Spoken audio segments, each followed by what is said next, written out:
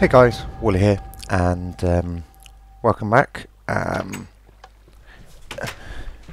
This is actually my second attempt to record this episode, thanks to Fraps and its lovely way of forgetting which microphone to record to if you happen to unplug it or plug it in while Fraps is already running. So, yep, second run through.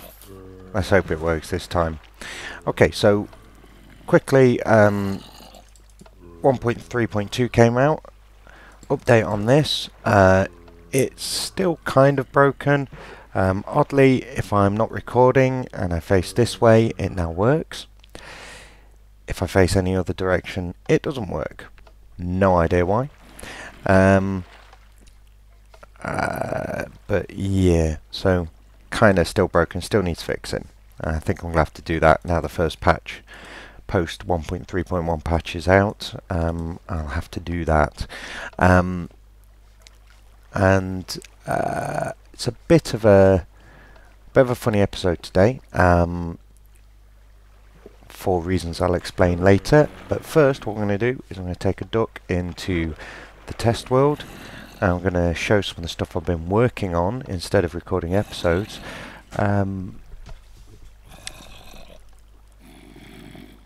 yeah, let's get over there.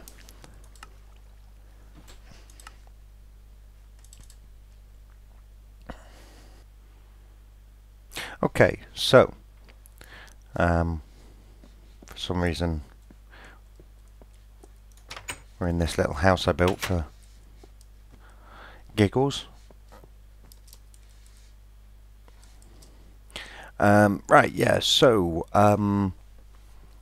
I've been struggling to record because I've been sharing the office where I record with my wife, because her work is going mental at the moment, and I struggle to record when other people are in with me. But also what I've been doing is working on revised zipper wiring, and here is some of that.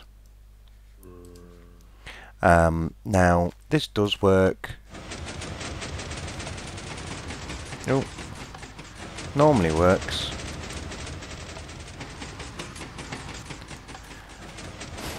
But it's still very frame rate dependent. Let's try this one over here. Try this. There we go. So hardly very satisfactory. That one has been working.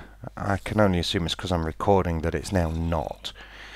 But yeah, I'm not very happy about something that only records if you have decent frame rate.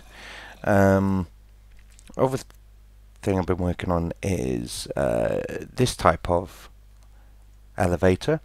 And this is mainly because Stony from Stony Plays asked me to look and see if we can fix it. Now, basically, this is a similar sort of design to what he has in his world, and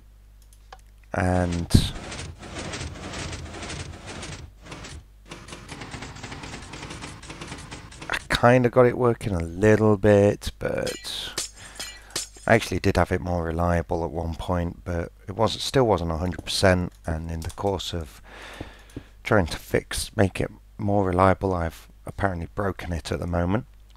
But part of the problem here is, and I think it's the same with the zipper lifts, is there seems to be some issue with the position detection on the player when the player's pushed by a piston,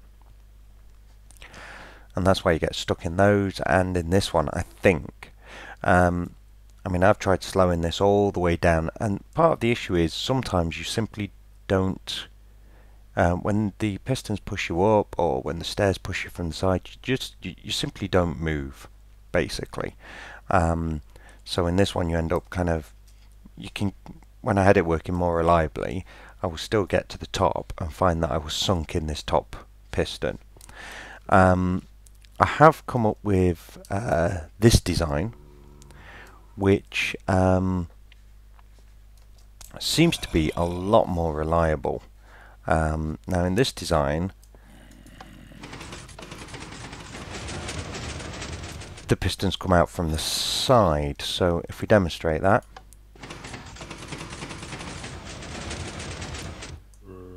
so it's kind of like a hybrid of a zipper lift and that kind of browser steel cube hamster style lift. It does have the advantage that you can stand anywhere in here, and because you're going to get pushed from side to side, it doesn't matter. I can stand over here, or I can stand over here. Oh, now that is the first time it's failed. Very strange. I've been messing around with the timing, so that might be my fault. But yeah, it's not very compact. Here's our upwards timing circuit. Here's the currently non-functional downwards timing circuit. And these are the piston timers back here. But yes, working on that. I think that's got some potential as a design. Other thing I've done is been working on a replacement for the dome, and basically yeah, I built this in Creative simply because I knew what I was going to do, and I just didn't I didn't want to build it several times in Survival just to look at the different materials. So I built this and then I MC edited it to duplicate it twice, and I'm just kind of deciding what, sorry, blowing to the mic there. I'm just deciding really what material to use. So this is the stone slabs. Now basically what I've done here is these may look like full blocks, but they are in fact half slabs on top. So the entire dome is non-spawnable for mobs. If I knock a block or two away, you'll be able to see what we've done here. So we have, that is the double block, so that's a whole block there, and then a slab on top, like that. So that works really well for keeping it non-spawnable. If we look down inside, keeps the shape nicely inside. So I built that, and then I went and used MC Edit to duplicate it, clone it, and replace it with stone bricks. Not so sure on that, but really, I mean, the only options I've got if I'm going to finish it in half slab are either wood or brick or stone bricks or smooth stone slabs, maybe sandstone. These two seem like the most likely candidates. I would love to do it out of smooth stone, but well, effectively that's what this is, and that's what half slabs of smooth stone look like. So the other option, now this is built out the same as this, but this could be built out of smooth stone blocks because it's covered in water and therefore it stays non-spawnable. So that's another option. Not a fantastic option. I don't know. I just don't think. I think it looks really nice. I just don't think it fits in with my world, basically. I don't know. Tell me what you guys think about these three options. At the moment, I'm leaning towards that one. Anyway, so that's where, while I've been unable to record, I've been able to play, and that's where my effort's been going. Okay, the other thing I've done is, as soon as it renders, I've added these little McGubbins to the sides of the portal tower. Now, these are not really an aesthetic choice. I will try and make them look more aesthetical. At the moment, they look like little dragon wings. I'm not so sure about that. But these are here for a purely practical reason. And that reason is I've built this blighter too tall to ender pearl upon. So, using these, I can now get up here with a couple of ender pearls, which is very useful. I've done a bit of work in here. I finished the glass wall, and I put this pattern in for the ceiling, and I really like this. I think it works really well. I'm not a big fan of either of these textures, to be honest, but this actually works out very well. I think I might need to edge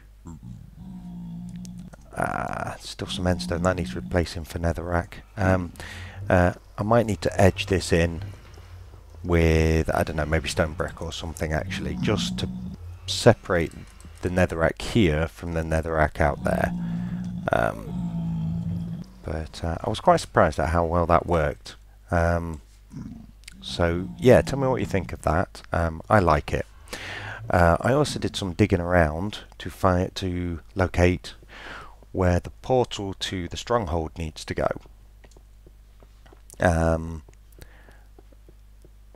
And in doing so, if we go down here, I came across this tunnel here, which is actually one that I dug while building the nether rail to the blaze farm. And actually, I've put the portal here, but the ideal place for it is about 3 blocks in that direction, pretty much directly on the track of the nether rail, which is just on the other side of this wall. So yeah, I need to figure out, maybe I'll run another track down here, not too sure yet.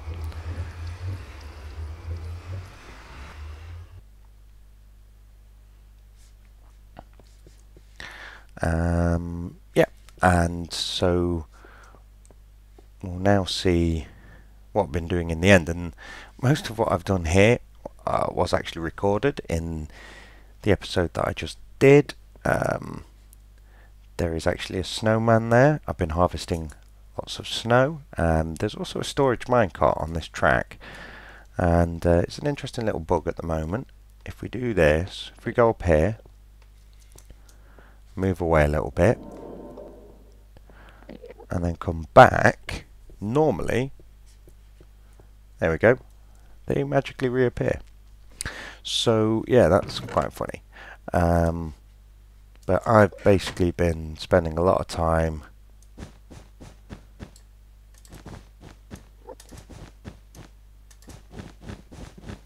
doing this. Well, I say a lot of time actually. I did most of it in half an hour this morning, and got a lot of snow blocks. So that is one really good thing about this latest patch. Not the latest one, but the 1.3 patch, is that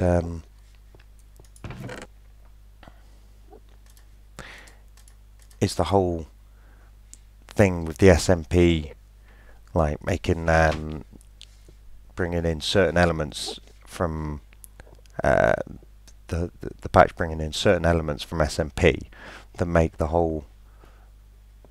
certain menial tasks a lot better, a lot more fun. So yeah, that was good. Oh, this is where I died to an Enderman at the end of the last recording. Yeah, so pretty much at the moment I am building this long path out to where the Enderman farm is going to be. And yes, I have a design for the Enderman farm, which I'm not going to show you yet. It is my design, as much as a design can be yours. Did you? They really just throw themselves off, don't they? That's amazing.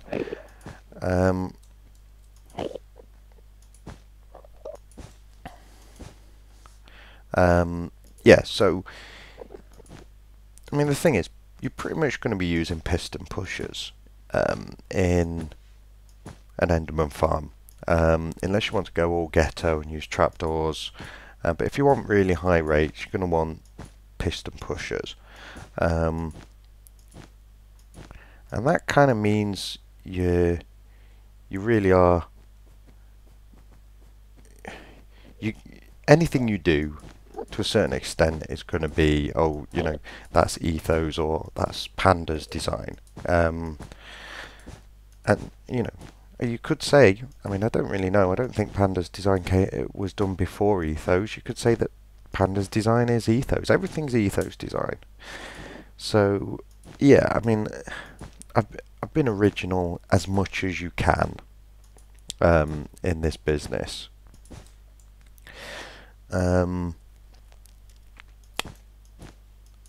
It is that my design is, so when I say this is my design, I'm talking about the placement of the placement of the arrangement of the piston pushers, basically. So how much space do we want here? Let's see, let's do 32 by 32, give us plenty of room. No, we need to make it an odd number. So yeah, my design is, my arrangement is an arrangement that is going to bring all the Endermen down to either a 1 by 1 or a 1 by 2 space, basically. Or maybe a 1 by 2 space. Now,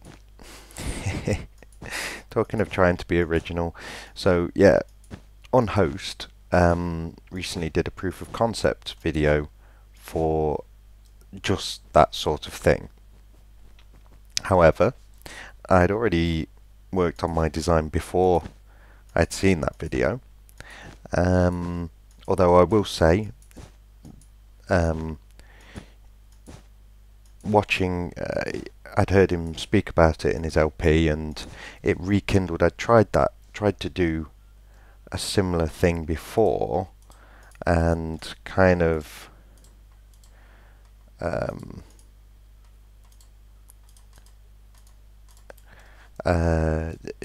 yeah, kind of gave up on it, basically. But listening to him speak about the fact that he'd done it rekindled my desire to look back into that. Now, my design is different to his. The arrangement is different to his. I think it's more efficient, I've got to say. Sorry, mate, but I think mine is gonna work better, mainly because it handles the corners more elegantly, rather than simply pulsing the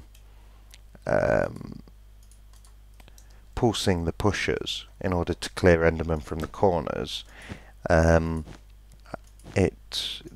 way that the pushers are all arranged means you don't get that issue, basically. So yeah, I'll be interested to see what everyone thinks of that when I finally get it finished. I'm quite excited to do it. So yes, how have I messed that up?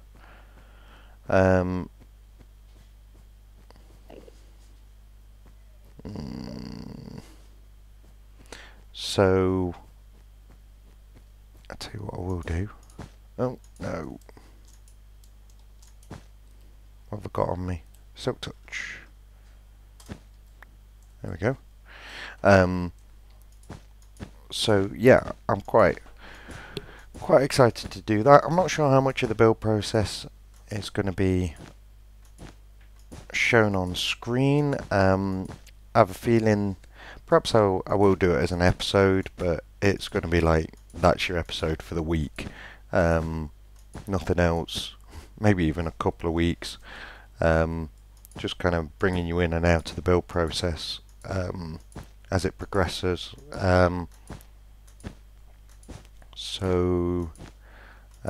Yeah, that is kind of where we're at.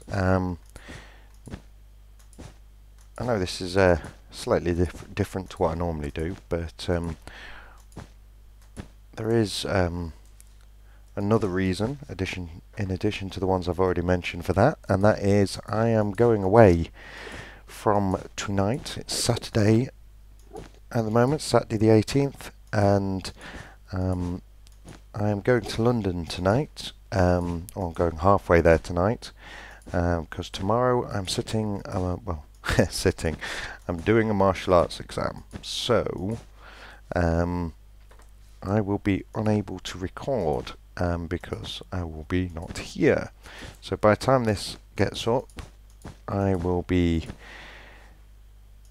time you probably watch this, if you watch on the Thursday, I will probably be nervously waiting to go out and show my stuff.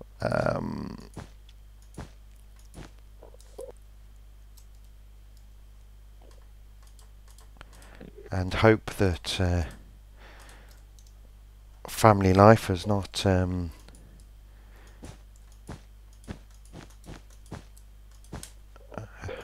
gotten in the way of practice to such an extent that I'm unable to pass. And it is a difficult exam, this one. I wasn't that far out. This is a difficult one, this one. If we measured black belts in the art I do, then it would be equivalent to a 4th degree black belt. So it's, you know what, do I want to do that? Because really, probably want glass so that I can look up. Yeah, I think glass is the way to do this.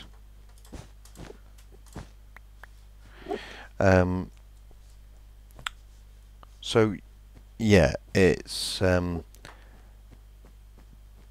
this one is a difficult one, basically. I'm not really expecting to pass, but I've always been of the mind that when you become eligible, when you've done your time, you should go out and give it a go, basically. So that's what I'm going to do, and we'll just have to see how I do. But I think next week, you know, hopefully I can get back to a more regular recording schedule. Not that I have a schedule, but, you know, I do try and record certain nights. I try and do stuff either recording or preparing for recording. You're going to cause me trouble, mate?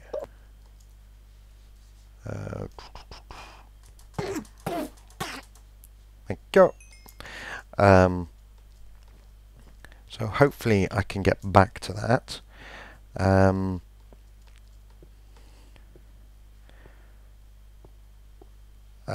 Yes. Oh, and there's one more thing to talk about before I sign off, and that is I've been invited onto the Get in the Cart Pig server. Now, as you all know, I play on the thingamajig, Diamonds in the Rough server.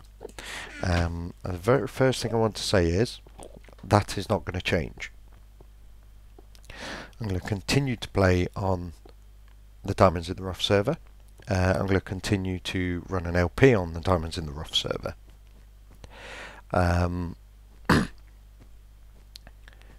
So, yeah, that's the first thing.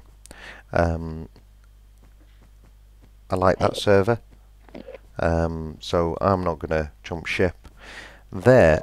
However, Getting the Cart Pig is where Slipgator and Stony play. I know Slipgator doesn't record there, but Stony does. But they both play on that server, and I am big fans of those guys. So yeah, I could hardly resist, could I? Really? I don't know if I will do any recording on that server, and if I do recording on that server, I don't know what form that will take. It may well be that it's just what I do is server tours, because those guys are builders, basically. That's what they do. Make good looking stuff. So yeah, that might be the form that takes. I will be playing on the server, so any server tour I do will obviously include stuff that I've done myself. But yeah, we'll have to see how it goes. You know, maybe I can run it as a third LP. Maybe not. I don't know. But also, if any of you guys are watching, that's the reason I've not been on yet. I know you guys use Mumble a lot, and sorry, that's the reason. What's the reason? The same reason why I've not been doing recording this week is the reason I've not been on the server. I know you guys use Mumble a lot, and yeah, with me not having the office to myself, it really, basically, I didn't want to just go on the server and, you know, not actually be able to join in with the group chat thing. So, you know, didn't want to be antisocial. So yeah, I've kind of avoided going on so far because I've not had the office to myself. But as I say, hopefully that will change as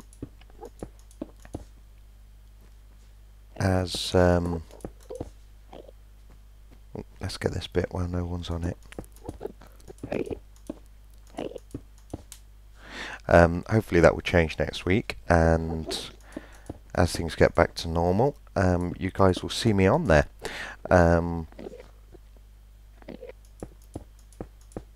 But yes, I think I'm pretty much out of time for the moment on this episode, so I will sign out here, and yeah, I guess I better go pack my bag for my trip. So yeah, I'll see you guys next time.